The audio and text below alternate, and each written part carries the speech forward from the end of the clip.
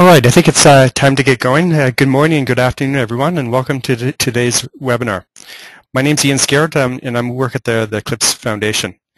Today we're happy to have Ian Craggs and Dave Locke from IBM and two project committers on the Eclipse PAHO project to talk about MQTT and PAHO. As many of you might know, MQTT is a protocol that's really well suited for M2M applications. And actually, I was just reading a blog recently where they made the claim that MQTT is the state-of-the-art protocol for the Internet of Things. So there's a lot of interest around MQTT, and so we're really happy to have Ian and Dave here to introduce us to the protocol and the technology and the Eclipse PAHO project. This is actually a series of webinars that we've been running around M2M and the activities of and technology of M2M that we're doing out of the Eclipse Foundation. So we have one more webinar in 2 weeks' time on the Lua development language, and we've already done 2 webinars around the anatomy of an M2M application and just the general introduction to M2M. So there's some great resources and content out there for you if you're really trying to understand this space and get better educated. But today we have Ian and Dave to talk about MQTT. The webinar will be recorded, and I will be sending out a link to the webinar in the next couple of days after the webinar is finished. We also will have time for you to ask questions and answers at the end of the presentation. So if you do have questions throughout, please feel free to ask them on the chat, and Ian and Dave will take them at the end. So now I'd like to turn it over to Dave and Ian to introduce us to MQTT and the Eclipse PAHO project. Dave, over to you. Thank you, Ian, and welcome everyone. So as Ian said, we're going to sort of do an introduction to MQTT today. And just before doing that, just introduce myself and Ian. So I'm Dave Locke. I work in IBM in United Kingdom, and for the last 12 years, I'm sort of focused on how do we connect things from the edge of the network. And of course, connecting things from the edge of the network is exactly what MQTT is all about. I'll briefly hand over to Ian to introduce himself. Thanks, Dave. My name's Ian Craggs, and I work at IBM, and I've been working on MQTT for the past 7 or 8 years, principally in development and testing. Okay, thank you, Ian. So the agenda for today is basically to give a brief introduction to the background to MQTT, what it is, and why you might like to use it. Then we'll delve a little bit into the API, giving a walkthrough of the Eclipse Java PAHO client, showing how simple it is to write an MQTT program. And then I'll hand over to Ian, who's going to be a little bit daring and do a live demonstration of some of the utilities that can be downloaded as part of the Eclipse tooling, and then go at one stage further and show a simulation tool that shows how to use MQTT in a real-world scenario. And that will nicely lead us in, once we've showed you how we can simulate TT in the real world, into showing some real-world examples that are out there deployed in the real world today, in some cases in massive scale. So without further ado, we'll dig into what is MQTT. And just before going there, so last week we had a great presentation on anatomy of an M2M application. And one of the there are many aspects to an M2M solution or system. One of them is about how do we actually get data from devices at the edge of the network or remote devices. How do we get that into somewhere where it can be useful? So typically into systems running in a data center. So that's exactly where MQTT plays. It's all about how do we connect things from the edge of the network. And the way I tried to sum it up on this chart, I'll just read it out, is it's a lightweight event and message-oriented protocol allowing devices to asynchronously communicate efficiently across constrained networks to remote systems. And as we go through the charts, we'll delve into a number of those aspects. So MQTT was invented about 13 years ago now, And it predominantly played in the machine-to-machine space. So it was always about how do we connect in sensors, actuators, embedded controllers, gateway, real-time telemetry units. How do we get data from those devices out at the edge of the network into more central systems? And of course, to start with, that was more traditional back-end systems in the M2M space, SCADA systems, OSI Pi, logging systems, or more traditional enterprise systems like billing systems, maintenance systems, asset management systems. But as we've been working in this space over the last few years, of course, the new world is not just the traditional processing systems, but we're now talking about big data, collecting massive data stores, because we're now seeing many more sensors and actuators and device types producing data. So we have to basically get it into the center and use these more modern big data systems like Hadoop to store and process the data. And of course, that's brought into a new world a whole bunch of other back-end systems in the way of analytics, business analytics and intelligence. So we're not going to talk about how we process the data in the back end today. We're really going to focus on about how do we get the data from the sensors at the edge of the network across constrained networks like satellite networks, mobile networks, and the like, into the systems. And more important, and just as important, how do we get data events, control events back to the devices at the edge of the network? So that's predominantly where we started in the M2M space. More recently, of course, there's a lot of devices that now sit out on these similar networks. So we've got the smartphones, the tablets, the laptops that are wanting to connect in similar ways to those devices. And they're even acting as sensors these days. So the phone as a sensor is a new paradigm. It can actually provide information into the system. But actually, the more traditional way to think about those devices is we actually want to get the data and events out to those systems so you can visualize it and maybe respond to it. So you can see some patterns emerging here where we're getting data from the sensors, so that's sensing it, getting into the systems, providing it in traditional systems, doing analytics and prediction on it, sending that data out, either the raw data to visualize it or the process data. We send alerts and notifications out to the mobile devices, and they might even respond. So really, MQTT is not just about the M2M space. It's about connecting devices and things at the edge of the network across networks which might have some constraints. And just to sort of set the background, I've got a chart here which is actually the very original design goals for MQTT back from, I think it's about 1998. And actually many of these design goals hold true today. The scale might have changed in terms of number of devices, but actually the rationale and the design principles still hold true. So I'll summarize what we've got on here. So it was really about connecting the physical world to the traditional IT systems. So that's often systems, the operation departments, which did not connect to the traditional enterprise systems. It was a way to start linking them together and getting this data into new areas so it can be processed in different ways. Of course, now it's much more than that, because there's vast amounts of new types of sensors, actuators, devices coming on the market, and we can actually directly connect those into these more traditional systems.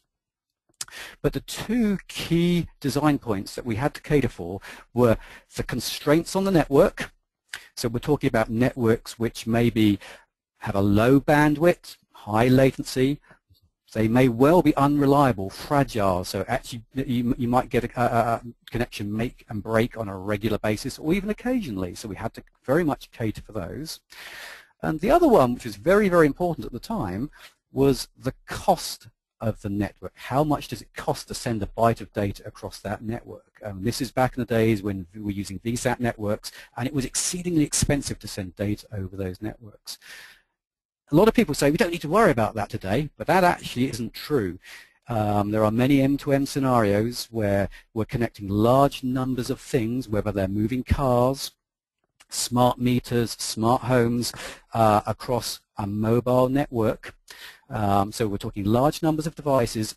Typically, each device would get something like a 1 megabyte data plan a month. So they're limited data plans because it is actually very expensive to data plans for M2M mobile oriented network plan. So we need to basically optimize how many bytes we send over the network. So we very much are about constraints of the network, and in addition, constraints of the device itself.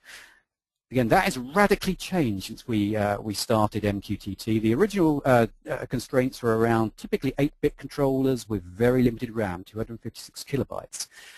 That game has changed. Many of the embedded controllers and devices that we put MQTT on now are running Atom processors, low power, but still have gigahertz of capability. And again, with memory, the price point has come down dramatically to the point where a lot of devices have a gigabyte of memory. So that's changed. Other constraints come into play, like battery on mobile devices. Battery drain is very, very important. You want to maximize battery.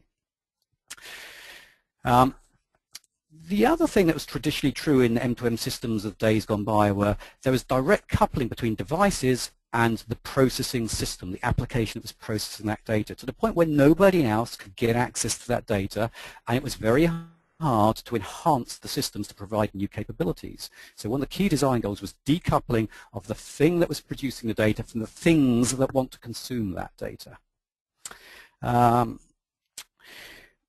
Again, one thing that was a little different for people that work in the enterprise sort of space is the number of things that we want to connect. So back in 1998, we were talking systems that had 10,000 devices, sensors, actuators that wanted to connect. So that's dramatically different from a lot of enterprise systems where you're typically talking 100 or maybe 1,000. Of course, now that 10,000 is very, very low. I've worked on a number of solutions where we're talking about connecting millions of devices. So that's in many spaces, from telematics, so moving vehicles, smart energy, so that's smart meters, smart homes. We're talking vast numbers. And one of the other sort of the key point was we wanted, because there were so many weird and wacky devices that we wanted to connect, there was no way that we could provide a small number of binary implementations of a client library. So the decision was made right up front with the companies that authored MQTT to make the protocol open so that it can be implemented by anybody that wants to do that. And as we'll see later on, there are many, many MQTT implementations. Oh, and the final point is it had to be simple and industry agnostic. We did not want to have to worry about being what type of data was going across the network. We wanted it to be usable in many, many different solutions. So okay, that's the sort of the background. Now we'll go into actually what MQTT specifically is. So MQTT is a messaging protocol, and it implements the publish-subscribe messaging paradigm, or put in a nutshell, one-to-many.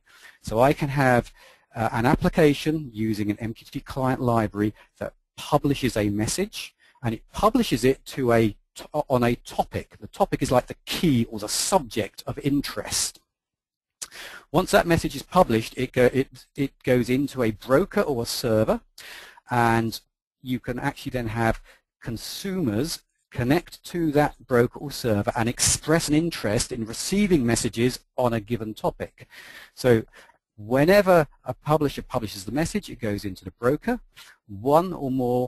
Zero, one or more consumers can express an interest in receiving messages on a given topic, and when the broker receives that message, it will push the messages to those consumers. So it's quite nice. If there are no consumers, the message gets discarded. If there's one consumer or subscriber, then that subscriber will be delivered the message. If there's 1,000 consumers, then all of those consumers will be delivered that message. So a typical example is, I'm interested in the football scores of Saints versus Man United, maybe along with a bunch of other fans, so they would subscribe for football scores for the Saints versus Man United, but only one person sends the initial message, but all of the people interested in that message will receive it. Publish subscribe is implemented in many ways with some common features. So one of the common features is the namespace is always defined as a topic hierarchy. And in the case of MQTT, the topic hierarchy is separate. We use a slash as a separator for the different subtopics. And I've got a simple example here, basically for sort of home monitoring and control. you can see the topic space is country, region within the country, town or city, postcode, house number, and then various different sets of information that can be published. So energy consumption, solar state, solar energy generated, alarm state. And I can also have the house interested in commands coming to it, so there's a thermostat set temperature. So that's setting the topic space is actually an important thing. Now, a subscriber that wants to express an interest in messages coming from my house can do so in one of several ways. He can subscribe to an absolute topic, so he says, I want to subscribe to house number 1 in Hursley, in Hants in the UK, and that's an example, the first example at the bottom. That's an absolute hard-coded subscription. But actually, a lot of the time, I'm interested in getting energy information, energy consumption, from a whole group of houses, maybe from within all the houses in Hursley. So MQTT allows you to use a wildcarding construct to subscribe to multiple different subtopics.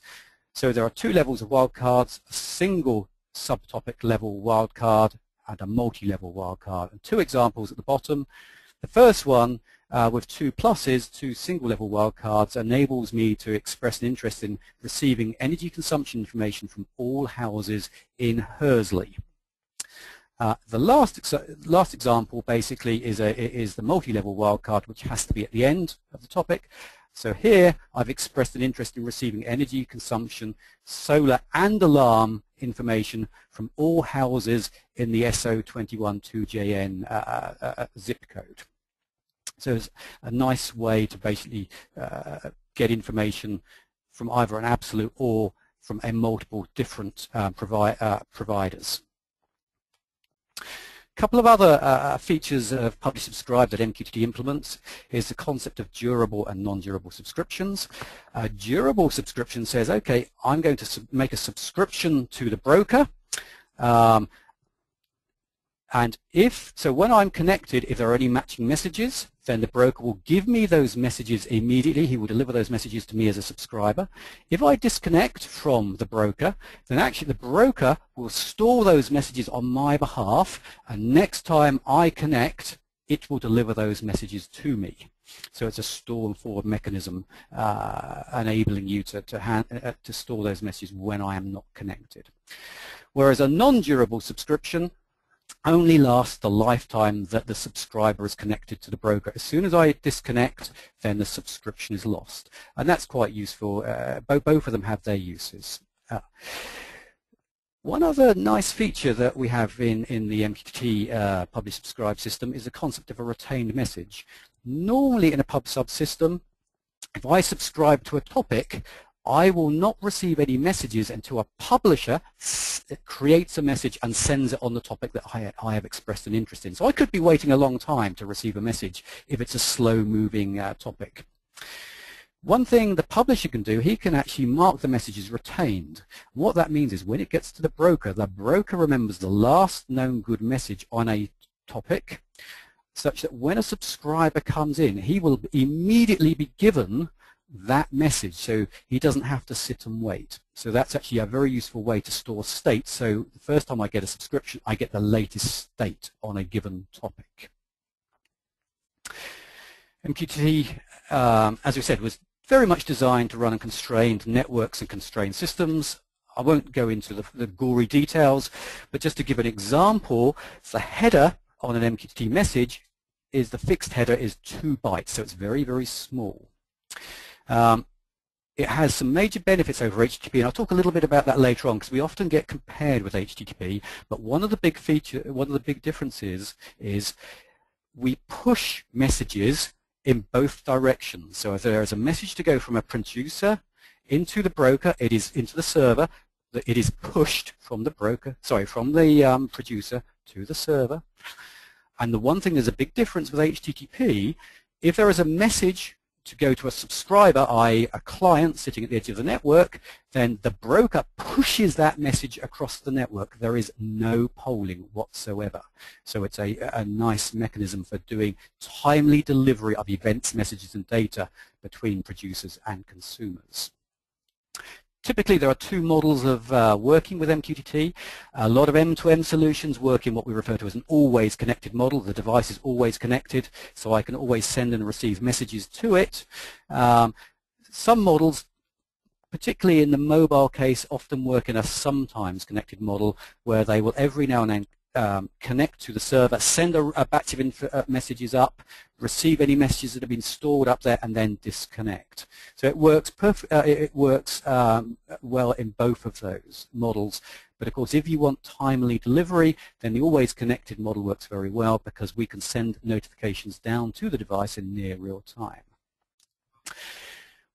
One nice feature that we added, that was added to TT, was the concept of session awareness. A lot of the time in systems we've seen, you don't know if a device goes offline, and actually you might well like to know if a device goes offline. So there's a feature referred to as the last will and testament, which enables the server, when it sees a device disconnect abnormally, i.e. it didn't disconnect cleanly, the network breaks, the device breaks, then the server will publish a message on behalf of the device saying, help, this device is broken, or there's a problem with the device, enabling other users to basically see that, maybe a maintenance department, and they can then go and investigate why that device has gone offline.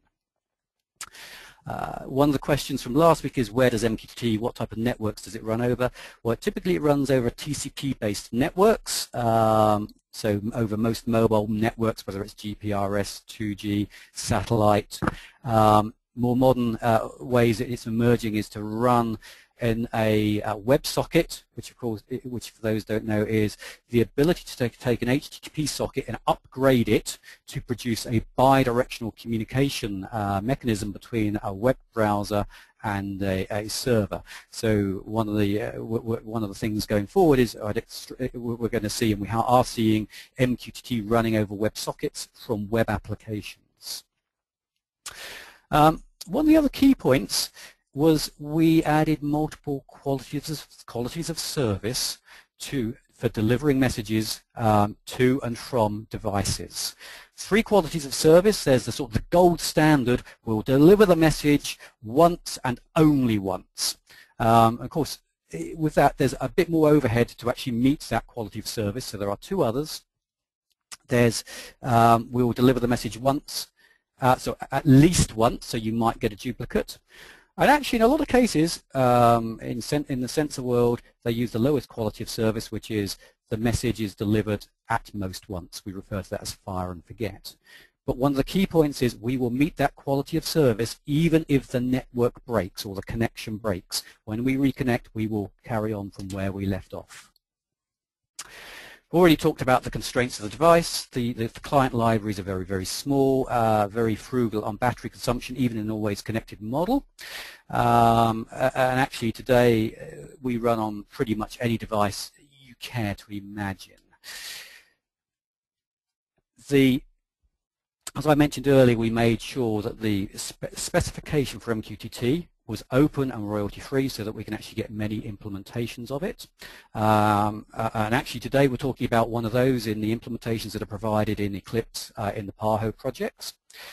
It's very much industry agnostic. Fundamentally, an MQTT packet is a series of bytes, and we do not care what those bytes are. If you really want, you could put XML in there. Typically, we don't recommend that on these constrained networks because you're paying for every byte. On the other hand, you can always go right the way down to bit level encoding, which is what we see in a number of sort of mobile M2M type data plan projects. There are many, many implementations of MQTT clients and servers, all the way from full-blown enterprise scale servers that handle hundreds of thousands and millions of connections, all the way down to little servers which are used within people's home for hobby projects. And there's a full list of those on MQTT.org. I'm going to talk about the API verbs in a minute, but it was very much designed to be simple to program to. Before briefly going into the API, just as a quick comparison of why you might use MQTT versus HTTP, it's one of the most common questions we get. HTTP is very, very good at what it does, particularly when it's used in sort of a RESTful pattern. But MQTT actually has a number of advantages, particularly in the M2M space, and actually a number of mobile use cases. So we've already talked about some of these. I'll just recall them out. So HTTP generally is you initiate the connection from an HTTP client going to a server, and I can push information from the client to the server. But if I want to get information from the server back down to my HTTP client, I have to request it from the server. And that's okay if you know the data's there. But if you've got events coming in and you don't know when the events are coming into that server, you actually have to poll the server. And polling is very expensive on the network and server CPU cycles. MQTT gets around that because once you've established a connection from an MQTT client to the server, it's opened a bidirectional pipe, and we push messages in both directions, giving you near real-time low latency delivery of messages in both directions. Another good reason for using TT, particularly if you're paying for every byte of data, is the number of bytes we send versus HTTP is dramatically lower. And this is a pure example here from a particular telematics project that we worked on, and the calculation we did when we were doing the initial sort of proof of concept was with MQTT, for every telematics device or moving vehicle, it was going to use approximately 137,000 bytes per device per month, whereas with HTTP that was going to go up to 800,000 bytes. And when you actually multiply that by the number of devices and the cost per device for the amount of data, that's a dramatic difference. One of the other ones which isn't called out so strongly, but actually I think is important going forward, is the ability to meet delivery qualities of service even across network breaks. There's a chart down there which I'm not going to talk about in detail. There's a link in there and you'll be able to look at that afterwards, but it gives some examples of some comparisons of using MQTT versus HTTP. For example, in the mobile case, we can deliver many, many more messages per second than HTTP, and actually as a result we get much better, and that actually means we get sort of better battery consumption per message and actually better overall battery consumption. So I'm now briefly going to go through and show the API. It is very, very simple. There are a small number of verbs, and it was designed very much like HTTP to make it simple to create applications, but both simple applications and powerful applications together. So the first thing you do with the Java client in Paho is you instantiate a MQTT client object, and you tell it what server you're going to connect to. Here I'm specifying to use the TCP protocol. It could be SSL or TLS. In other implementations have a local binding, so if the client's on the same box as the broker, it will use local. It could be WebSockets. There are many different implementations out there. So you're basically specifying a URL of the server you want to connect to, together with an identifier for the client. Here it's MQTT sub. One thing that is very important with MQTT is the client identifier that you use to connect must be unique in the server or the cluster of servers that you are connecting to. It is that identifier that is used as the key for durable subscription. So when I subscribe, if I go offline, the messages are stored under that client identifier. And in order to provide the reliable quality of service, we also enable you to specify optionally a persistent store on the client so that messages can be stored when they're in flight to make sure we can meet that quality of service, and there are implementations provided by default with the client. I can also specify, once I've instantiated the client object, I can pass in additional options when I connect. So I can specify what's the keep alive. And the keep alive is basically how we use to detect if that connection breaks abnormally. The more granular the keep alive, the quicker we're going to find out if a connection breaks. But of course, that's more bytes on the wire. And in addition, we can specify the last will and testament. So I'm said, if this client disconnects abnormally, ask the server to publish a message on the will topic with the content of something bad has happened. And then anyone that's interested in that can subscribe to the will topic. There's many other parameters you can pass in, user ID, password, but this is just a flavor. And once you've set those options up, simple connect verb with the options, and hopefully you connect to the server. If not, you'll get an exception. Once I'm connected, I can now basically send and receive messages. To do that, I to send a message, first thing I do is create an MQTT message. Remember, I mentioned earlier, as far as MQTT is concerned, everything we deal with is bytes. So you have to encode, take whatever format you like, whether it's string, XML, you have to basically ensure that is encoded as a byte, a series of bytes, and handed into the MQTT message. I can specify on a per message basis what quality of service I want it delivered at. So here I specify quality of service to once and once only delivery and whether it is retained. So I've now got a message created. In order to send it, I need to know what topic to send it to, so I get a topic object, in this case fruit great red, and on that topic object I can now send the message using the publish verb. In return, the publish isn't a synchronous operation, it runs asynchronously in the background. So the publish verb returns me a delivery token, which is the thing I can basically be used when I'm notified to say the message has been delivered to the server, and we'll see that on the next chart. A lot of the use of MQTT is using asynchronous callbacks. So here we've got 3 asynchronous callbacks.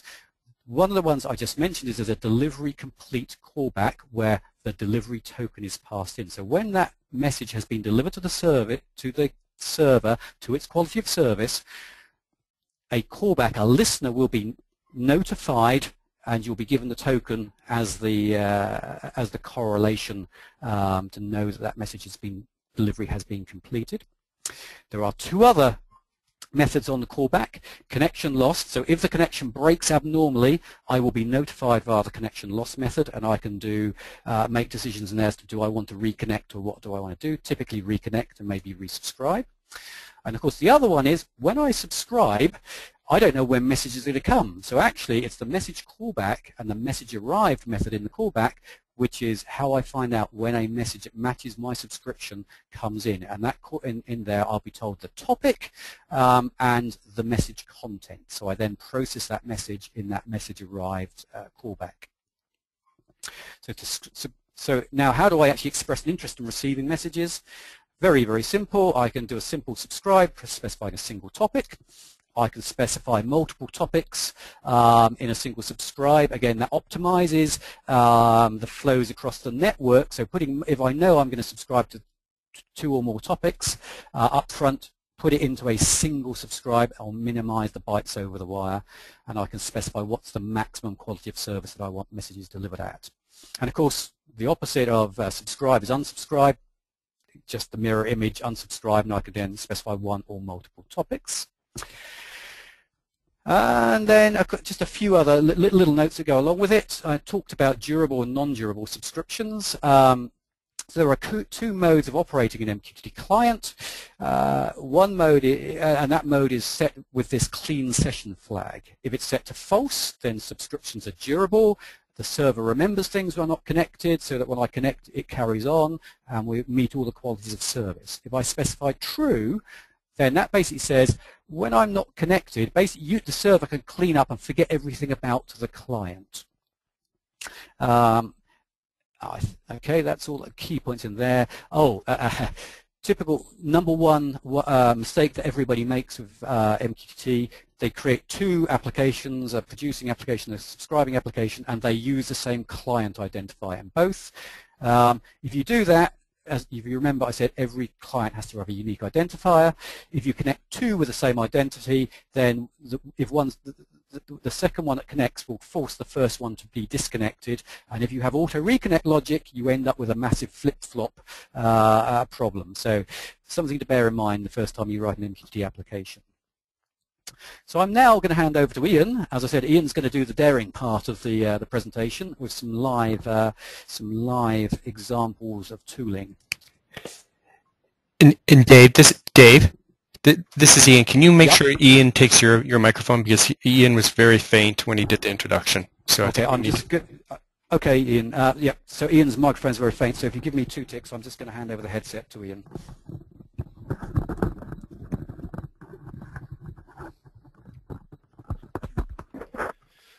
Okay, there we are. Is that clear? Yes, it is. Good. Okay. I'm just going to run through an example with some examples with a few of the tools that are available. All of these are freely available both within either within PAHO or in other MQTT resources on the web, which I'll mention in a little while. The first thing that we have is that we need an MQTT server to connect to. So we're running one in Eclipse at n2m.eclipse.org. It's running the Mosquito open source MQTT broker. This is probably going to become the open source broker used in PAHO, but it isn't currently. So if you want to find out information about it right now, then go to mosquito.org. It's running on a standard port, or you'll find the MQTT server responding on a standard port. 1883 is an IANA standard port assigned to MQTT. And it also has an 8883 port for encrypted SSL connections. As Dave mentioned previously, when you connect using MQTT, it's important that you avoid clashes with other users of the system. So the client IDs that you use to connect your applications should be as unique as you can make them. Basically, it means avoid using simple ones. So the first tool I'm going to show you is in PAHO, and it's a GUI view of the functions that are available in the PAHO Java client, MQTT client. So this is using the Java client and just allows you to exercise the functions in that Java client from a nice GUI. So the first thing that we want to do is connect to this sandbox server. So I'm going to enter the host name of the sandbox server, m2m.eclipse.org. I need a client ID which is going to be unique. So I don't think anybody else called Ian Craggs is going to be connecting at the moment. And that's all the information I need. So I can connect, and by connecting the connect button, pressing the connect button, and I've successfully connected to the sandbox broker. Now if I want to register interest into a topic, which I have to do before I can receive any messages, then I have to use subscribe. So I'm going to subscribe to topic world, a classic twist on the old favorite, which means that when I go around to the publish screen and publish hello to topic world, so you can see that this application has already filled in the topic that I used in the subscribe operation. So I didn't have to do that already, but what I'm doing now is publishing hello to the topic world. And as I subscribe to that topic world, then that message is received. Dave mentioned wildcards. So if I unsubscribe to topic world, but subscribed to topic world /hash, and then publish again to topic world, I'm also going to receive that message. Actually, did I do that? Let me just check. Oops. Something seems to be. Dave did say this was steering. I didn't think it was going to be this steering. Let's try and connect again.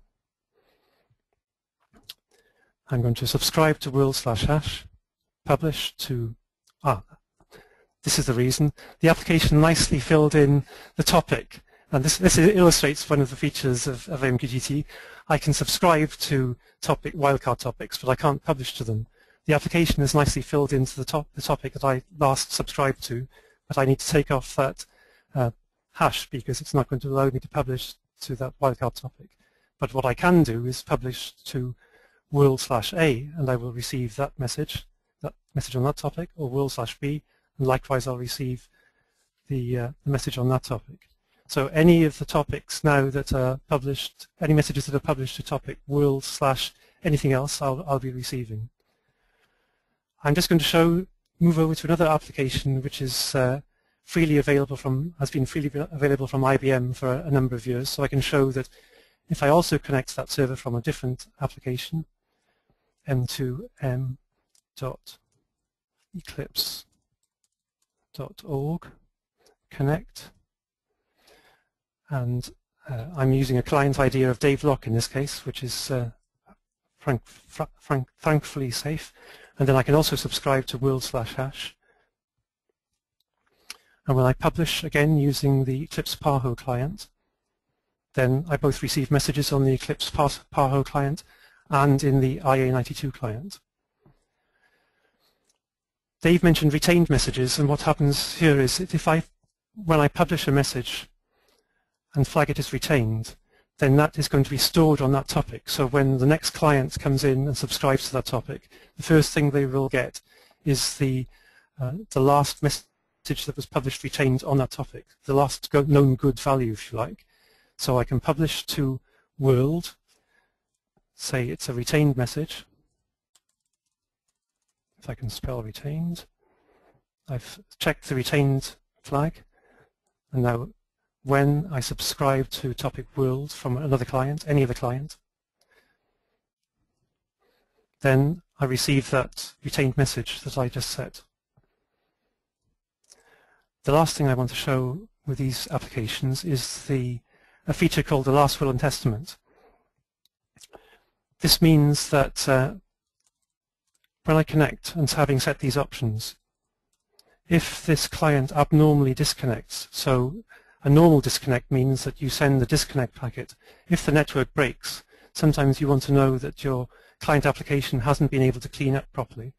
So you can set a last will and testament option, and this means that if I go around to the place where I started this application and kill it, then I get the last will and testament message that was set for that client is sent to all subscribers to the topic. And that can be very useful to tell you when something has gone wrong in your network and enable you to take remedial actions. So the other applications I'm going to show you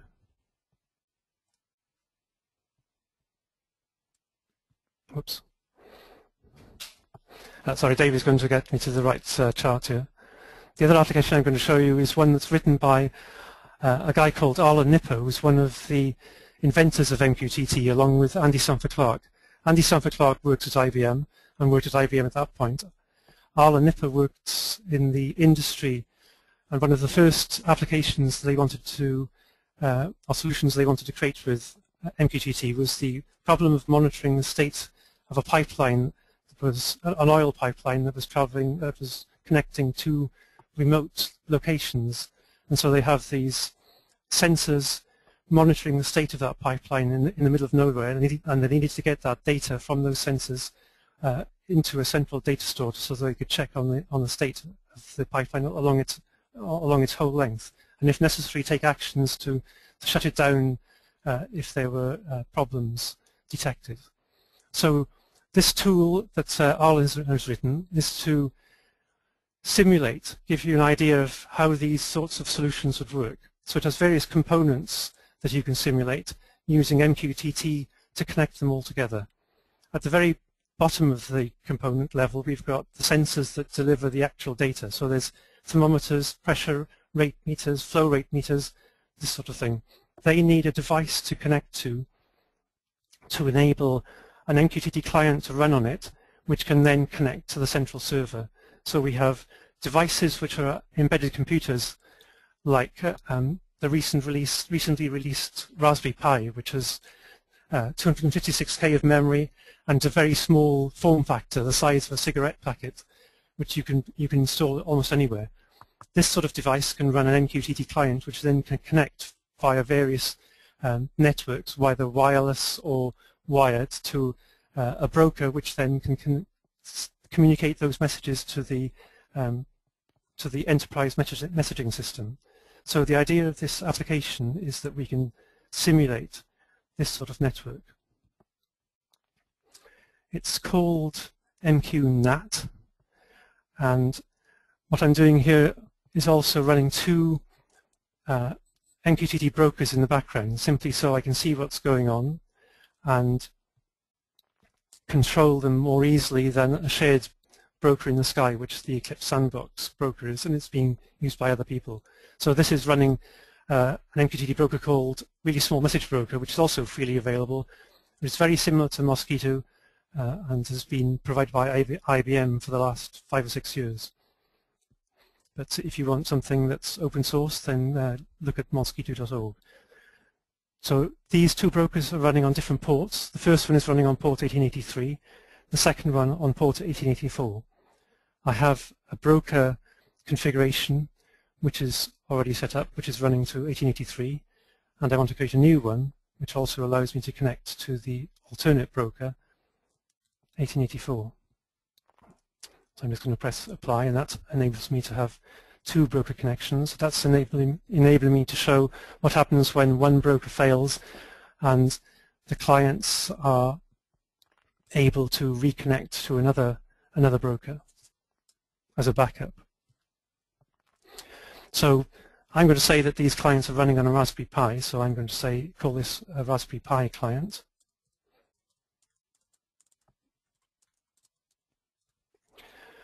And it's got a unique client ID, but of course I'm using my own brokers now, so I don't need to be quite so careful about that. If you were using your own shared brokers, then you would need to be a lot more careful.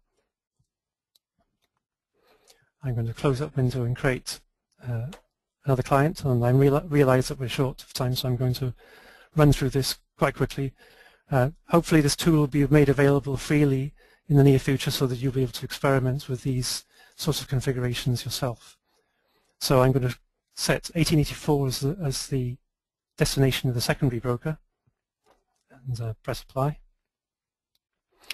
And then I'm going to create, this is modeled a client application, and I'm going to model now the actual device it's going to be running on. So a Raspberry Pi is the name of the device. Again, let's spell it correctly. And I'm going to attach two sensors to it rather. One is going to be a thermometer, and it's going to send temperature readings to a topic called temperature. It's going to be a triangle wave, so it's going to vary from 30 degrees Celsius to 0 over a period of 10 seconds so that we can see some variation.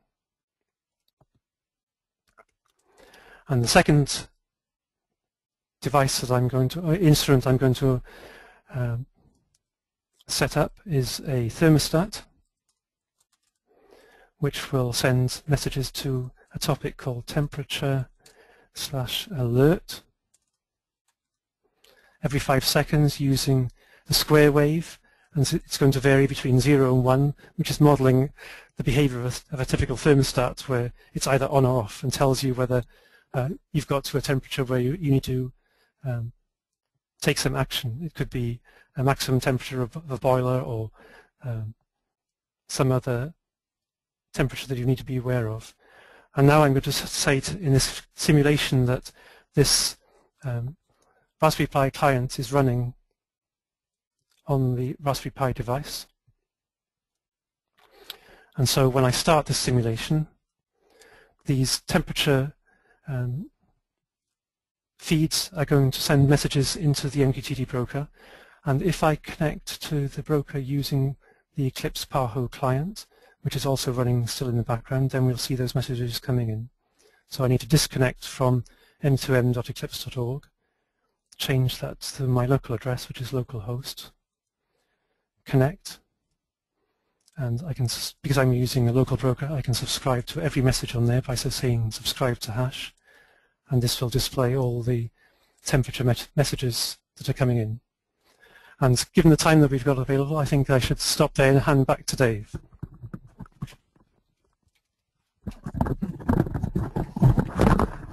Thank you, Ian. So one of the other things Ian was going to show, but we've run out of time, is actually the tool enables you to actually now scale up the simulation so that you can actually start simulating hundreds or thousands of different devices, which can be very useful for proof of concepts, for capacity planning, and for test purposes. And it very much marries up with some of the talk from last week from the anatomy of an M2M application, where they were talking about you might have a single sensor connected to a single purpose gateway, which then connects to a back-end system, or more, as Ian's just shown, you might have multiple sensors and instruments connected to a single device, and then that device will have a typically have a single MQTT client that is used to communicate information back from multiple different sensors and instruments across that single MQTT connection. And just before handing over to questions, I'd just like to very quickly show a couple of real-world app solutions that are using MQTT in anger. And one of those, actually, I don't know much about the implementation, but it's actually a very good example. We sort of found out about it just with by searching the web. So Facebook Messenger uses MQTT for its communication. And from a blog entry, which I've sort of cut and pasted here, they had an original implementation that was actually very poor. The latency of delivery of messages was very low, was very high, sorry. The battery was draining very, very quickly, and of course the user feedback wasn't particularly good. They found about MQTT being open. They took, we believe they took some open source implementations and have then dramatically changed that, made it highly scalable, and that is now used in the Facebook Messenger application. And from the blog, it's put they basically called out why they chose MQTT and actually proven that it works well. So now, basically, it works well with the bandwidth, the battery drain is good, and the delivery time for messages between Facebook Messenger users is very, very low. So they now get much better user satisfaction, and that's rolled out. Well, I don't know how many Facebook Messenger users there are, but I suspect there are many, many millions. So it's a really good example in the mobile space where MQTT is used. And the last one I will talk about is one in the M2M space, one of my favorites. It's an intelligent utility network. Got a company that's created a virtual power station, fully instrument people's homes, so it's not just doing smart metering. They're basically sensing information in the home, temperature, humidity, current energy usage of different devices. They can also control the devices. So the home collects all that information up, uses a single MQTT connection from each home back to their virtual power plant, sends in monitor energy, temperature, humidity every 5 minutes, and that's a lot of information when you've only got a 1 megabyte data plan, so it's bit level encoded, goes into the virtual power plant application. They go into the analytics, and what they really want to do is make sure they're not going to run out of energy, or so they don't have to buy new energy on the spot market because that's expensive. And if need be, they can now send control commands down to people's homes to do things like lower the temperature, turn off the swimming pool pump. And what happens is they send down commands to a large number of houses where each command has a little impact on each home. So the homeowner doesn't know what's happening, or typically doesn't even realize there's a change going on. But because they've done it to a large number of homes, it has a large impact on the overall utilization of energy on the grid. So that's actually a really, really nice usage of MQTT, using constrained networks, minimizing what we send on the wire, and very timely delivery of messages. So with that, I'll basically hand back to Ian. I'll briefly leave this chart up. It just shows a number of places where MQTT has been used. There's all sorts of weird and wacky applications, from slot machines to monitoring cows, point-of-sale systems, environmental monitoring, trackside, and lots of people are using it in hobby projects. So it's used in a wide variety of applications. All right. Well, thank you, Dave. There's still time for questions. If you do have some questions, please enter them in the chat. Actually, Dave just pointed interest on the Facebook case study for MQTT. According to Andy Piper, they're actually using it for the full app now, Facebook app, not just the Messenger. So Facebook seems to be really embracing MQTT. So the first question is, what about security? Is anyone allowed to subscribe to any topic, like on Twitter, or is there a way to authenticate subscribers? And then the reverse of the second question is the same question, but the other way around. Is anyone allowed to post on a topic? How a client can authenticate? Okay, so the MQTT specification primarily talks about what flows between an MQTT client and an MQTT server. One of the things you can flow are credentials, you can flow a user ID and a password. But because MQTT works on top of, typically on top of a TCP-based network, the first thing we do in virtually all the MQTT implementations that I've seen is to work on top of SSL and TLS connections. So that can provide you a number of things. It can provide you your network encryption, and it can provide you a degree of trust. So if the server has a certificate, the client can trust the server. And if you can get around the problem of the PKI problem of managing certificates on devices, then you can have a certificate on the device so that both ends you can mutually authenticate.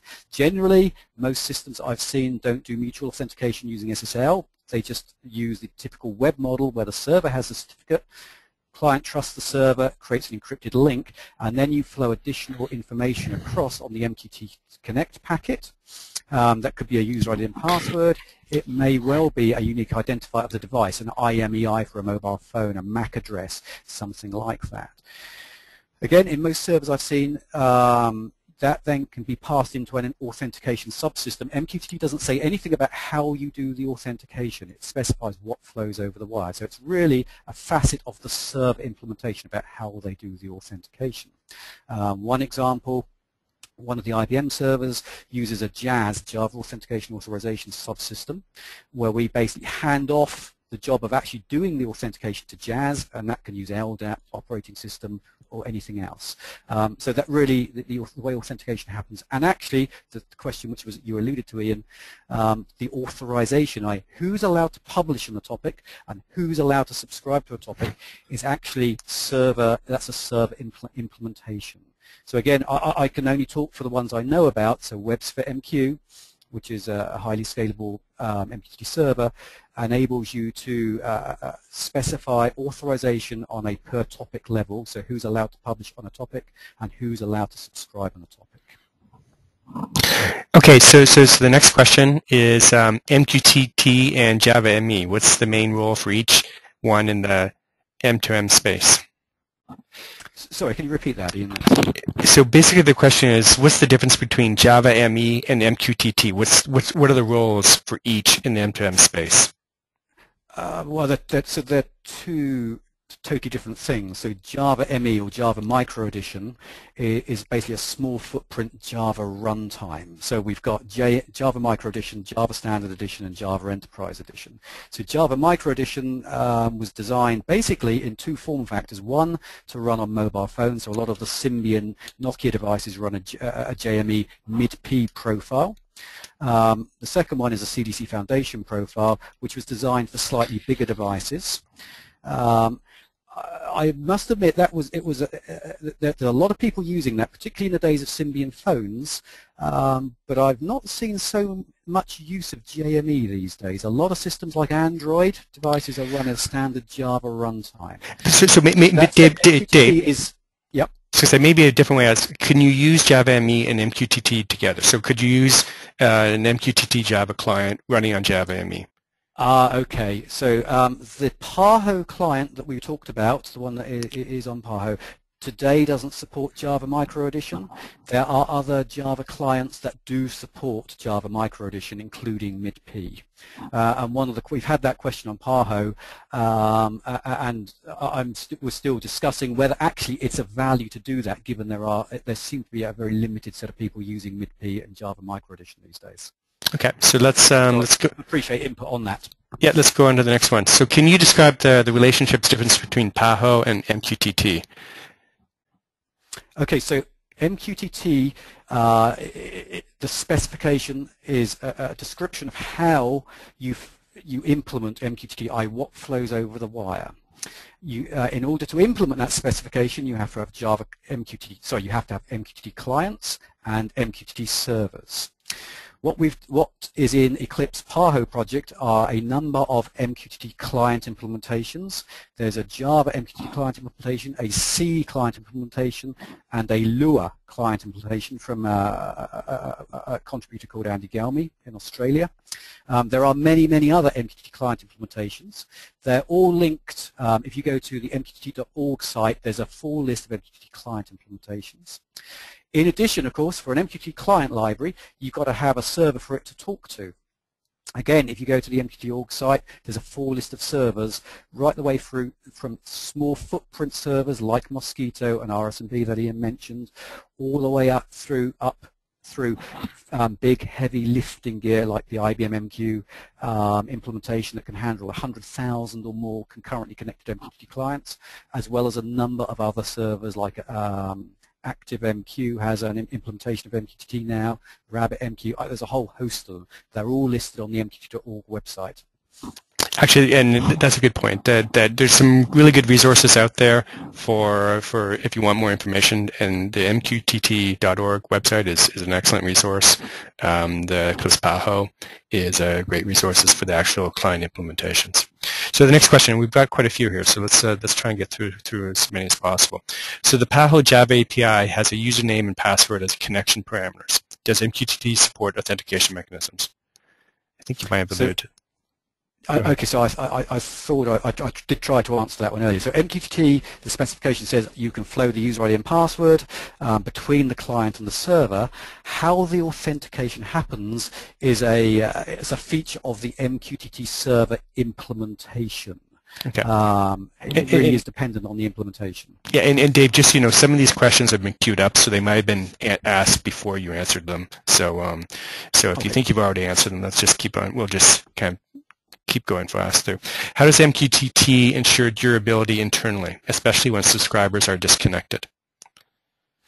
Okay, so the how are messages stored when a client is not connected, i.e. for a durable subscription? So again, if we take traditional enterprise messaging systems like MQ or ActiveMQ, they basically typically used in enterprise environments where they're moving million-dollar messages between systems. So basically they already have very sophisticated mechanisms for storing messages in them and to do it with high performance. So again, the way the messages are stored is very much server implementation dependent. So Mosquito, I know, stores messages. I don't actually know what it uses to store them, but basically one of the features of MQTT specification, it says what quality of service we have for delivering messages and what do we do with messages that are queued up. And it basically specifies QoS2 and QoS1 are persistent messages and must be stored and delivered reliably. Okay. Next question. Are there client libraries for Python, C, and processing? I have not heard of processing before. Well, one of the interesting things of working with MQTT is there are so many weird and wacky devices, and more so, there are a vast variety of programming languages, a number of which I'd never come across. Lua was one of them until they told me Angry Birds is invented in it. But yeah, if you go to the MQTT.org website, there is a complete list of MQTT client implementations, and that very much includes Python, Jython, Delphi. There are all sorts out there. And processing seems it's the language that Arduino uses. So thank you, Andy Pipers. So next one, have you tried connecting to Bluetooth, Zigbee, and Connect devices? No, so generally MQTT is used on TCP-based networks, so that includes things like WebSockets. On sensor area networks, sort of the ones like Zigbee and the like, they're not really well suited to HTTP as a to MQTT as a connectionless. There is another specification which there are nowhere near as many implementations called MQTT-S, MQTT for sensors, that is designed to run on more sensor area networks like Zigbee and UDP. It's a very constrained, optimized version of MQTT for those type of networks. The MQTT I've talked about today is predominantly for getting either the device, the sensor itself, or in most cases a gateway type box, which the devices, the sensors, the actuators connect to. It's normally for connecting that across a TCP type network to typically a central system or a system running somebody's home. So in most cases it's based on TCP networks. Okay. So I think we're going to take three more, and then we'll point people at another source for questions, and so we can wrap this up, because I know people are kind of have other things to get to at the top of the hour. So is the MQTT broker considered a single point of failure? How could you deal with that?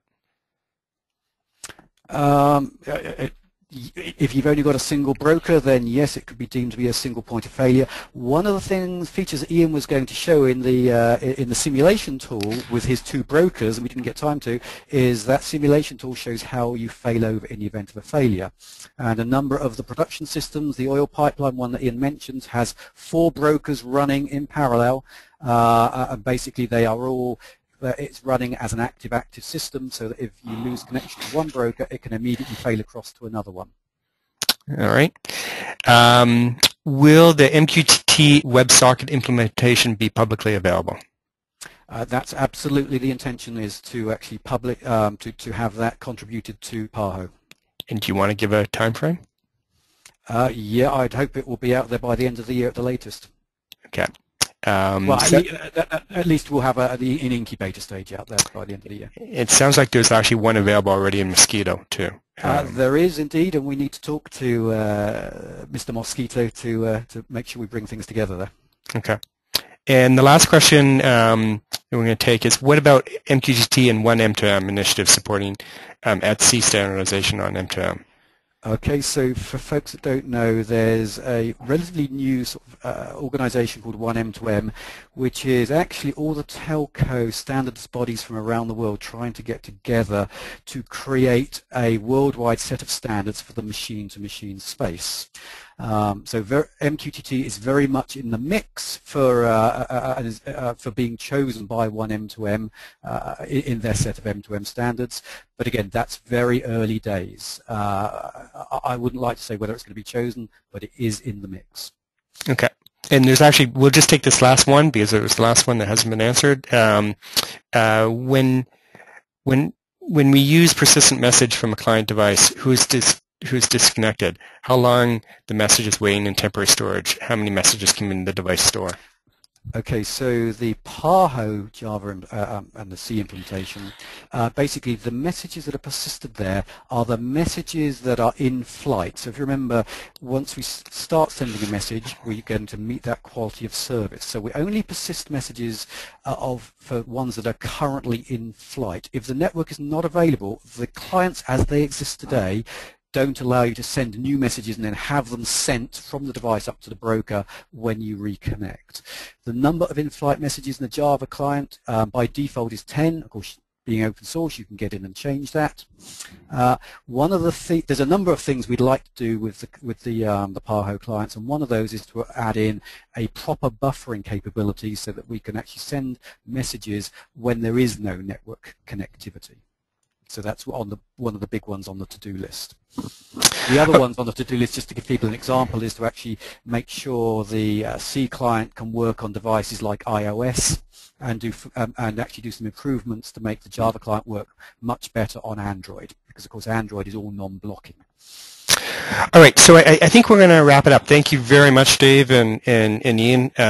Lots of great questions and I think a really great presentation and overview of MQTT. There's lots of interest. And I think the exciting thing is lots of people are doing some very interesting applications with it. Yeah.